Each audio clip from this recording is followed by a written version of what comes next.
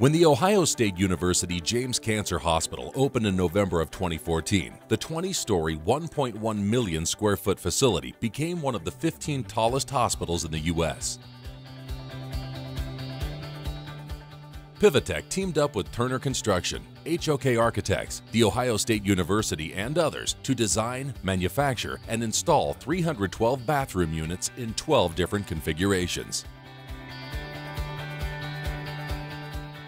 The collaborative approach and timely decisions of the project team were conducive to use of prefabrication, thus resulting in a consistent, high-quality product in a fraction of the time versus conventional on-site construction methods.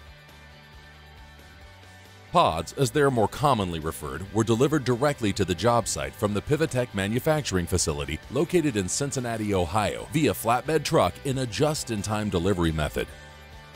Each pod was then placed on a lifting cage and hoisted by tower crane to the entry point of the correct floor, a process that takes merely 15 minutes on average.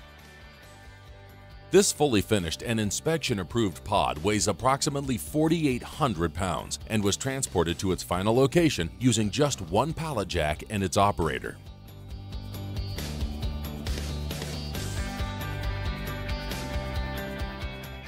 Watch as the operator moves the pod with ease throughout the building. Notice the cleanliness of the site, thus improving safety measures for the project as a whole.